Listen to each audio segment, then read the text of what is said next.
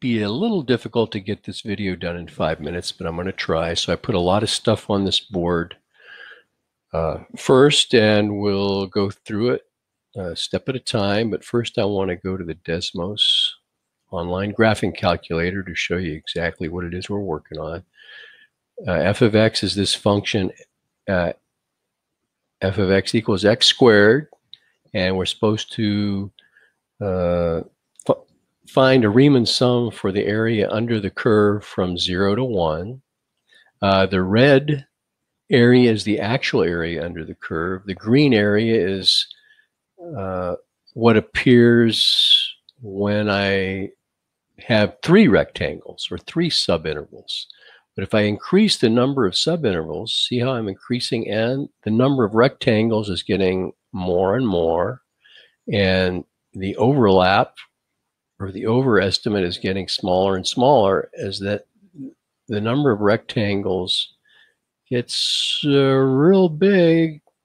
We can see down here that the Riemann sum and the definite integral are getting closer and closer to each other. Okay, so the idea is, I'm going to stop sharing, is for us to divide the interval from 0 to 1 into n rectangles, and then come up with a summation notation to represent that the area or the sum of the areas of all those rectangles, and then let the number of rectangles approach infinity. That's what a Riemann sum is, and that's where a definite integral definition comes from. So if we let a equal 0, the left-hand endpoint, b equal 1, the right-hand endpoint, we can calculate the width of one interval as the length of the entire interval, b minus a, divided by the number of intervals. Or in our case, 1 minus 0 over n. 1 over n is what w is. Okay, that's the width of one of these rectangles right here. Okay, now we need something to represent the height of that rectangle. And you can use a right-hand endpoint, a left-hand endpoint, a midpoint of the interval to calculate the height of a rectangle, or any point in between or in the interval. But as the number of rectangles approaches infinity, the sums of all these rectangles is going to approach the true area under the curve. So what have I done here? How do I find x sub I? Well, think about it. If we're starting at the left-hand endpoint and we want to know a coordinate for the right-hand endpoint, I have to start at 0 and add on 1 width, which takes us to, in the case of this picture, 1/3. X sub 2 would be 0 plus 2 widths, and the ith right-hand endpoint would be 0 plus I of these widths, or I over n. Over here, we're calculating the area of specific rectangles.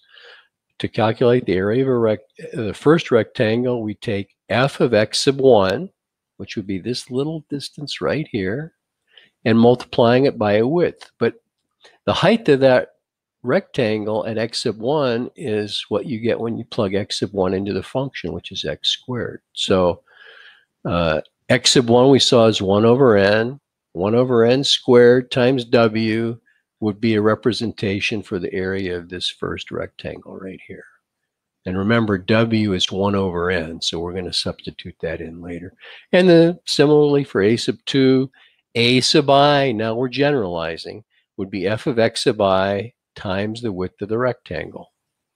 And we know that x sub I is I over n.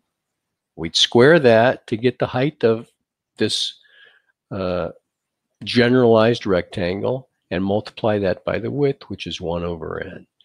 And we use summation notation to say we're going to add the areas of all these rectangles together. So we're saying the sum from I equals 1 to n of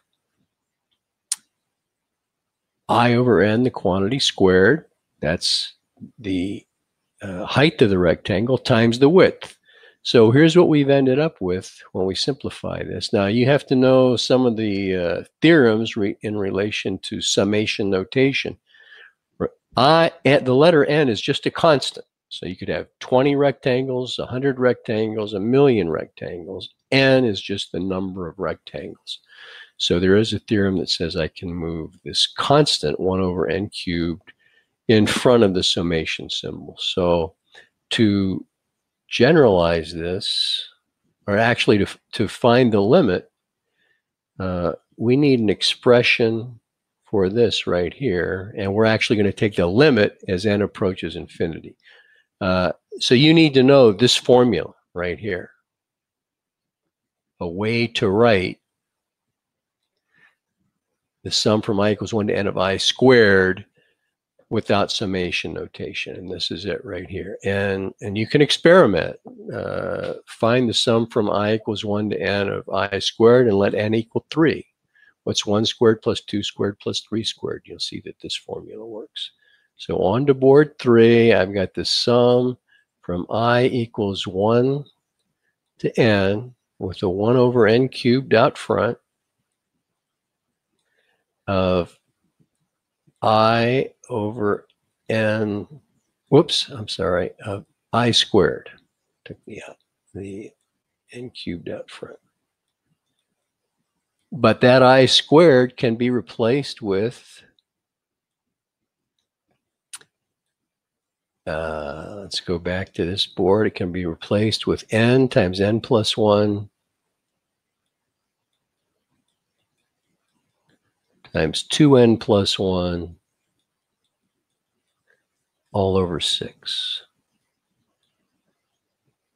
And if you simplify this, I'm not going to go through that, multiplying all that stuff together, you end up getting this, 2n cubed plus 3n squared plus n all over 6n cubed.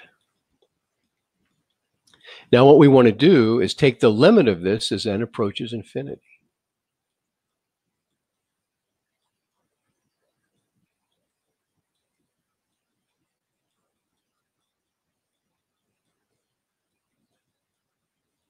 Now you might recognize how to do that right away. If you don't, the key is to divide every term in the numerator and denominator by n cubed, the highest degree, so that you can get something that looks like this. 3 over n plus 1 over n squared all over 6. And now as n approaches infinity, these fractions approach 0, so the limit is 2/6 or 1/3. Okay, I could have spent a little more time on that, but we're running out of